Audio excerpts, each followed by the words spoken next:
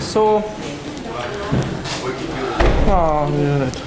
good morning, everyone. A few of us survived to the first day, so let's hope that we all survive to the second day as well, and hopefully reach the end. So I will entertain you for no more than 15 minutes. This morning, with just this is not a talk. This want to be a sort of incentive for discussion that we can have today and tomorrow. There will be a lecture tomorrow. It will be the last lecture about the future of 3D printing by Alessandro, and he will give us some hints for further discussion. But I want to introduce the argument of open issues of the low-cost 3D printing technology. So what we hope for and what we are fearing now, problem that may be arising in the immediate future.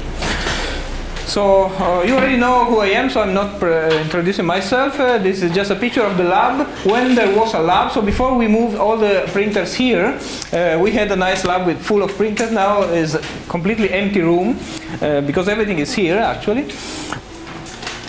So the idea is we all agree that low-cost 3D printing is going to be important. It's going to be relevant. Maybe we can call it a revolution. Maybe we will call it a revolution afterwards.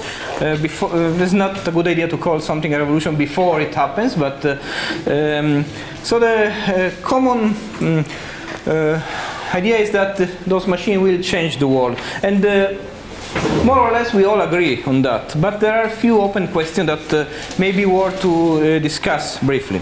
This is a parallel between two big revolutions that happened in the last 50 years. The one of the personal computer, it started with a very complex machine that only technicians were able to operate. Crazily expensive, using a full room. Like this was the first web server of ICTP actually, these things here. But then immediately group of smart people that we didn't call hackers at that time, but they were hackers. They started to think, how can we build our own computer? And they started with something that was homemade in a garage with a wooden enclosure and something like that. This reminds us very much of the actual situation. We have now our first printers that are made out of a wood frame most of the time, built in a garage and developed by smart people that now we call makers or hackers anyway. And they are just the children of the big professional, printers that were available since maybe 25 years, but terribly expensive for us. So we already went from the professional series of printer to the first personal printer. The next step, if we look at the story of personal computing, is the real PC developed for the masses and very low cost and available for everybody all around the world with a lot of application for it. This has not yet happened for the 3D printers. It may happen, it may not. A lot of people is betting a lot of money on these things to happen.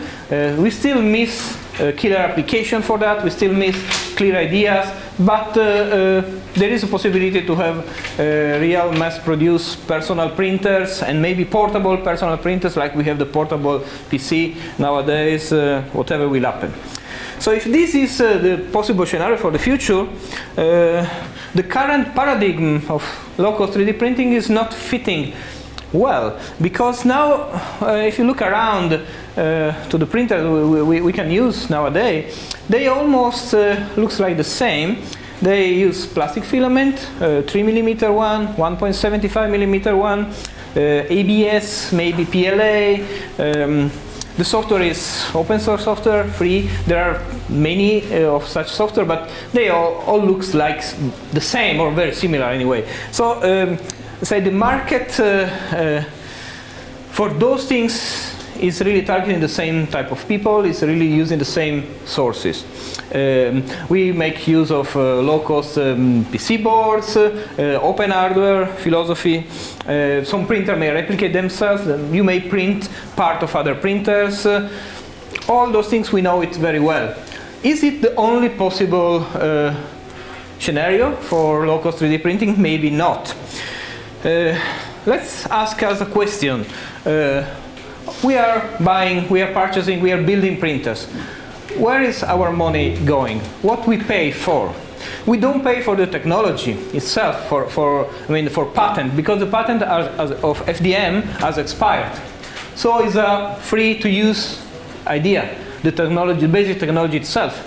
We don't pay for the design of the printer, because the printer were designed by smart people that wanted to make them available for free as open hardware. Okay, so there's no royalties for the Prusa Mendel design or whatever we are going to choose. We pay for the parts, for the motors, for the metal bar, for all the small gears and screws. We pay for the assembling if we decide to buy a pre-assembled printer. We don't pay for the software, at least for the slicing software. There are some software that you may purchase, NetFab, for example, or other proprietary software, but most of the time we don't pay for that. Sometimes we pay for professional 3D modeling software. AutoCAD is not free, but there are free options. So I mean, we are still free to have software that we don't need to, that we don't pay. Sometimes we pay for the brand because we trust this printer instead of the other printer, so we want to put a little of money just because we want to buy something that looks more reliable, more precise, or whatever. We pay for the plug-and-play style of printer because we don't want to, sometimes some of us, we don't want to waste or invest most of our time to do the building by ourselves, or tinkering with the machines, or solving the problems. And of course we pay for the plastic. So those are the place where the market enter in the game, where the money is. Is it possible to have a new type of paradigm, a new scenario for this, new place where money can go? I'm sorry to talk about money early in the morning. Is something that I don't like to do before breakfast usually. Even after dinner is not something that I like to do.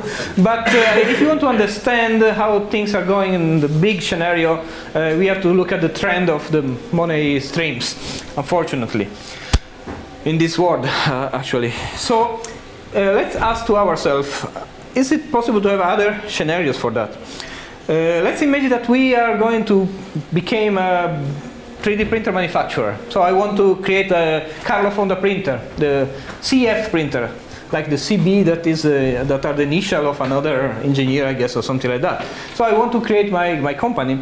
If I want really to succeed, if I want to be the next Microsoft, the next IBM, the next Apple of 3D printing, because remember that idea that they are going to be as huge as the personal computer. We want to become as huge as the big players of personal computer. What should we do? We should have a product that is only our product, that has a unique appeal to consumers, to customers. We cannot do this with the technology. So we cannot patent a new technology probably today. We will discuss this later on, but it's unlikely that we will find a completely new design for a printer. It's possible, and we should discuss this, but it's more likely that we are going to have new materials. There is plenty of space for new materials for low-cost printers, and probably models, 3D models of objects that we may want to sell. If you want to sell something, we want to have rights in order that people do not copy them. You know that copying a file is a rather easy task. And there were long fighting between the company that were selling us files like music, movies, books, in order to protect them rights. So we should maybe discuss about the digital rights system, how it works. I was telling you that probably there is no space for brand new technologies. Well, there are low-cost printers that are not FDM or FFF based. you can call them low cost. This printer, the Form 1 from Formlab, this is a laser sintering printer. It uses a liquid resin that is cured by the laser. It's very nice, very precise. The cost is around $3,200. I looked at it yesterday. They promised to sell it for $2,000, so probably it's going to, this was increased for some technical reason. They promised to ship it last year, the end of last year. Now, actually on the website you can pre-order for July, so we don't know, and this is already patented since a long time, but apparently there is space for, there is even an Italian company that is producing a very similar printer. It may happen that a new technology will become relevant. At the moment it is still not so relevant, let's say. What about new printer designs? Okay, we remain with our filament printer, FFF or FDM. The RepRap people made a very good job of testing plenty of different designs. They tried all the possible geometries and the way to feed the filament, Bowden extruder, direct extruder, whatever you may imagine. So some are better than others, some are more troublesome.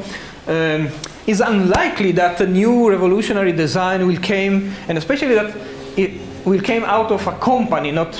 I may imagine other smart people in the RepRap group developing a new design for a printer, because there are many of them trying. It's unlikely that a company may come out with a revolutionary design that nobody has thought of before. It may happen, never say never, but I will not bet all my money on this, let's say. My cat is very interested in doing that.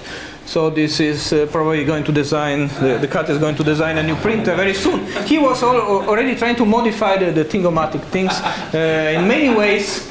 So we hope that he will not patent by himself, but will allow us to patent the new design, or to share it for free, even better. So, this is the current situation. What can we foresee for the future? Well, there is another possibility for somebody that wants to become the big player in this market, to overcome the current limitation of low-cost printers. That are many. As we will understand today, our printers can do many things, but there are many more things that those printers cannot do. Printing big things. Small is beautiful, I agree with that, but the dimension that we are constrained to with the low-cost printer are quite limiting. It's 20 times 20 times 20 centimeters is almost the standard. Some printers are even smaller than that. We can print bigger models, just assembling parts or enlarging our printers. Some printers make it quite easy to increase the vertical dimension, for example, some design of printer like the Delta robots and so. It's not so easy to enlarge very much the horizontal dimension of the plate because of some mechanical problem, the belts, the bars and so. It's possible, but I don't see an easy way to make a printer that can print 1 meter by 1 meter, for one reason: it will take days and days and weeks of time. So we can still print multiple parts and assemble them together. All my love is for you, as you see. We can assemble this nice earth, but this is a limitation that will be good to solve. I will love to see a printer that can print me a sort of big object in a short time. And with the reliable results. We may need to overcome another limitation. Now, even if we design our own objects instead of downloading from the internet, we have to do some additional works. Okay, we decide the shape, we design our model, but most of the time, half of the time, the slicing software will complain that the model is not watertight, it's not working, it's not slicing from one or the other reason. So, it would be nice to have software that does everything without asking crazy questions like, should I flip a face? I don't know, you do whatever you like. Print this for me. But we have to answer continuously all those questions. Yes, flip the face, cover the hole. Well, it would be nice to have a smarter software. It would be nice to have a printer that can print objects with a better resolution, more details, a nice texture of surface. Most of the time, the surface texture is not defined by us. It's defined by by all the hundreds of parameters that we don't know how to set. So maybe flat, maybe a little bit raw, maybe smooth. It's something out of our control most of the time. It would be nice to have such type of control on the object that we print.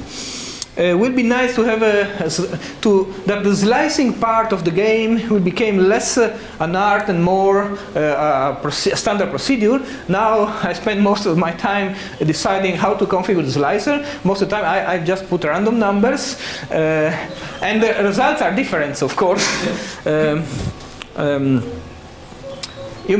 You may do a lot of tests, we may play for days and days, and then at the end we never understand exactly what was the reason why the object went not so well. And you know, it would be nice to overcome those things.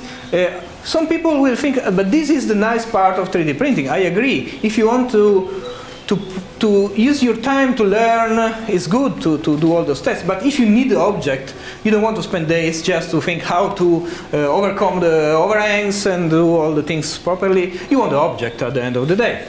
So for a real mass product, those things should be smoothed out.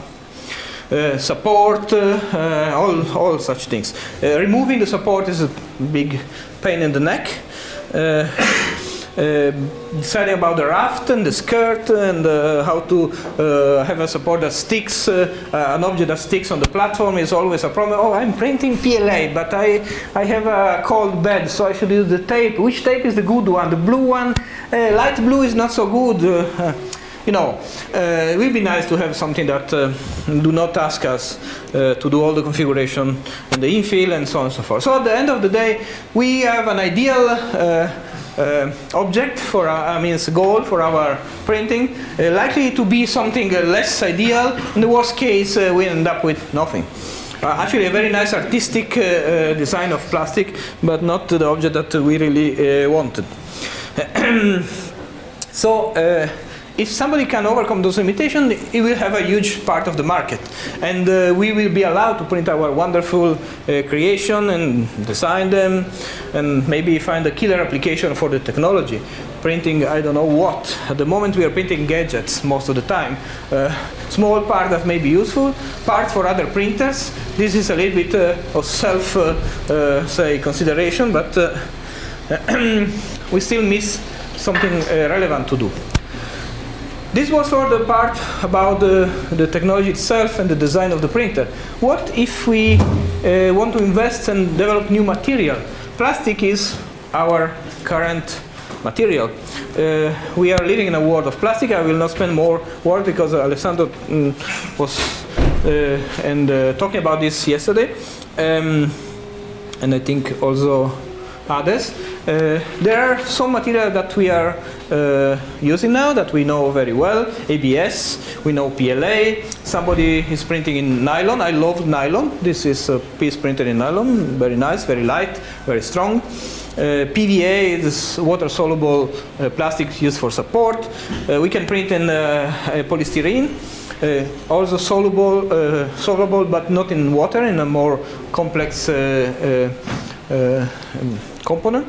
And there are others. Here you can have example of the wooden part printed with a plastic that has some percentage of wood powder. We can print in soft PLA to make a belt and tires and parts that are flexible. We can print in temperature sensitive ABS that change color with the temperature. It's very nice. I think there is one piece you can show around.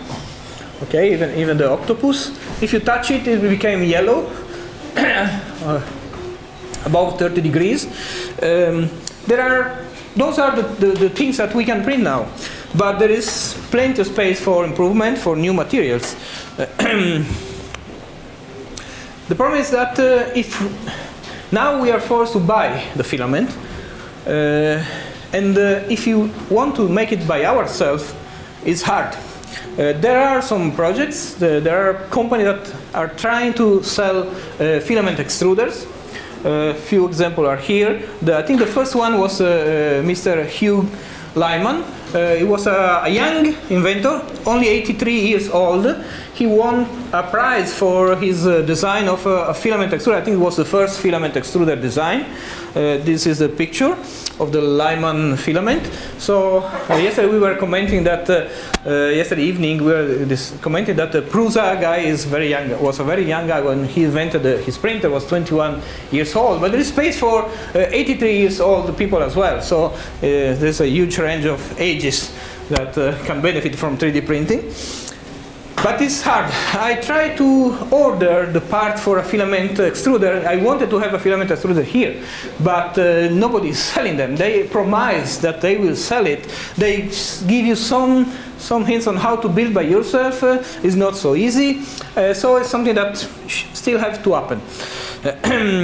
Of course, there is people that is already doing that. I want to repeat that the people of Perpetual Plastic Project are doing a great job of showing that this is possible, and this is what we should all do. It's not something that is a nice idea by itself only, but it's important for everybody, for avoiding the pollution, for recycling the plastic, for saving a lot of money, for saving the environment. So one of the big revolutions in low-cost 3D printing will happen when we will be able to build or purchase or find a printer that can inject pieces of plastic bottles and glasses and whatever, my old glasses, whatever is available, and shrink them and create objects. So this is the idea. What else? Other materials. We want to print in full colors. We want to have more plastics. This is the first step. So just this will happen probably soon. New type of plastic are coming. But we will like to print in metal, and that is not coming very soon. We want to print ceramics. We would like to print circuits with the conductive material. We would like to print optical parts, lenses with transparent material. And there are ongoing research on that. We want to print sensors that can sense the environment. We want to print motors, things that can move by themselves, smart materials. All those things may happen. This may be a big revolution.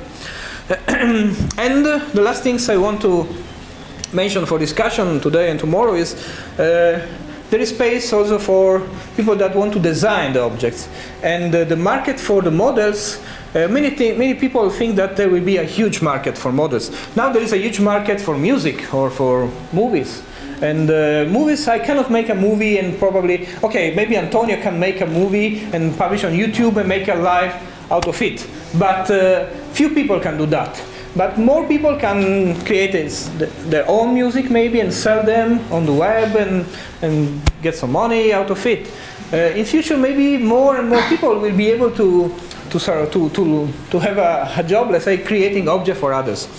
Why this? I think that this is possible because of this interesting law that was discovered by this guy, Chris Anderson, in the book The Long Tail. What is the long tail? The market offers plenty of products, but there are few products that are very popular. We can make a statistics here. How many of you have a smartphone? Probably half of you have a smartphone here in the pocket. Probably 90% of you have a smartphone. And if we try to find which model of smartphone, probably there are 2 or 3 models that are very popular, and then somebody else has another model that is not so popular, and then nothing else. And this happens in all categories of objects. There are few leaders of the market that make the most popular products. So we end up all having the same things. We use the same type of clothes and the same type of computers, and so this is the head of the market. But there is a long tail. We want to have objects that are personalized. It's like with books. There are few titles of books that everybody wants to read, maybe. Well, for sure there are few books that everybody can buy because all the bookshops show you the top 10. But if you really need the book that was published 25 years ago in some other country with a strange title for a particular aspect of things that you want to learn, you are not so lucky in finding in the bookshop. You have to order. And the only place where you will find such a book probably is Amazon. So there is a market for things that few people is interested in, but there are many of such things. This is the tile. So maybe 10 people will buy this book, but Amazon is very proficient. I mean, it's a very good company. They are making a lot of money selling one books, but to millions of people, instead of selling a million of phones to the same, I mean, to a million of people. So many products customized for single users, not few products that are for everybody. So the ideal, the end of the tail is where n is 1, when there is one product for each user, for each customer. And this is only possible with personal manufacturing like 3D printing. A company cannot produce at a low price objects that are customized for each of us. I cannot have my version of my phone with, I wanted a larger, a thicker one with 2 buttons instead of 1, so please Apple make one for me. They will not do it. In order to have this price or to have this revenue for them, they want to produce the same phone for everybody. If I want my phone, I have to print it, probably. So this is the way it may work. But if I want to have my personal object, somebody has to design it for me. Or I have to have the tools to design it easily. So there are ways we can duplicate objects, but this will be all the same. We cannot duplicate objects, and I mean, we have to, if we want to reach this market, we have to customize them. So even the use of 3D printing for making copies is not probably the key application of the market. Creating new object is a key application, is a killer application. But this means somebody has to design them. There are models of archives on the web that you can download for free. You think about Thingiverse or GrabCAD. They are still free. People is sharing. This is a very good model, of course. I'm very happy that this exists, but few people is making money out of it. There are other models, business model. Cubify is giving out designs for free, but they want to sell their printers. So it's sort of, okay, I give you the model, but you print it on my printer. Or places like Shapeways, they are in the business of printing. So they give some model for free, but they sell the digital model as well. And they don't make them. They collect models from people and they resell them, sort of. So the fact is that even now, if you are a good designer, you may design objects that everybody would like to have. You can put them on Shapeways and get money out of it. So this is a huge market that may be worth to explore for the future. So if we think of something new that nobody has designed before, this is not new. But if we have something that we think is maybe important, already we can make it a source of income for us. And not just for us here in the developed world, but everybody around the world that has access to a computer and to the internet can design objects and sell them on the internet and make money out of it. And then there are objects that are, say, under discussion. This was presented yesterday, the file was made available yesterday. This is the first printable gun. And most of the repositories, they don't want to share this file, they don't want to publish this file. But for example, DefCAD is the website that want to share files that are forbidden files, like model for guns. And this is under a big discussion. And so we are approaching the last slide. I'm finished with that. Probably there is, many people is thinking how to get money out of the models. Now, if you buy a model from Shapeways, you are free to make copies of it and send to all your friends.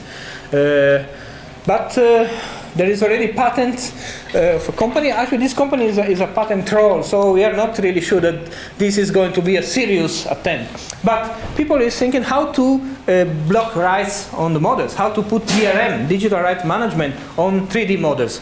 If this happens, there is going to be a big debate. I'm sure it's already starting. So this is something we may want to discuss. Thank you for your patience.